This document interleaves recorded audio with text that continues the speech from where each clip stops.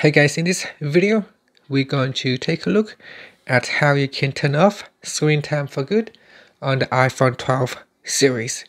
Now first, let's go back to your home screen by swiping up at the bottom of the screen.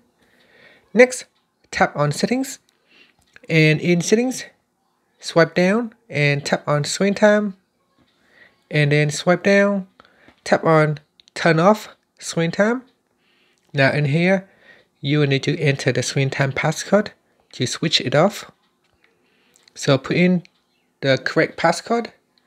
And next, on the pop-up, it says screen time will no longer be reported, and all limits, downtime settings, and content and privacy restrictions will be turned off.